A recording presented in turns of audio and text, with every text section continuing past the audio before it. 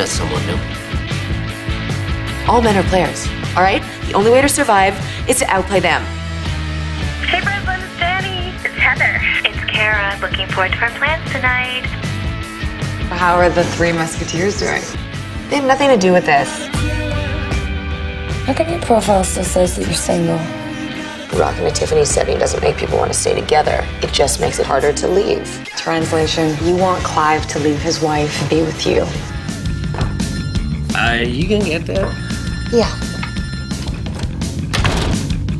I have to go teach piano lessons to a cougar. You don't play piano. Never gets that far. Consider this your exit interviews. Well, what about a severance package? Such as? I'm thinking foursome. No. Come on! No. Wow, you physically called. No texting. Text or BBM, you name it. Could you please holster that for the dinner? Thank you.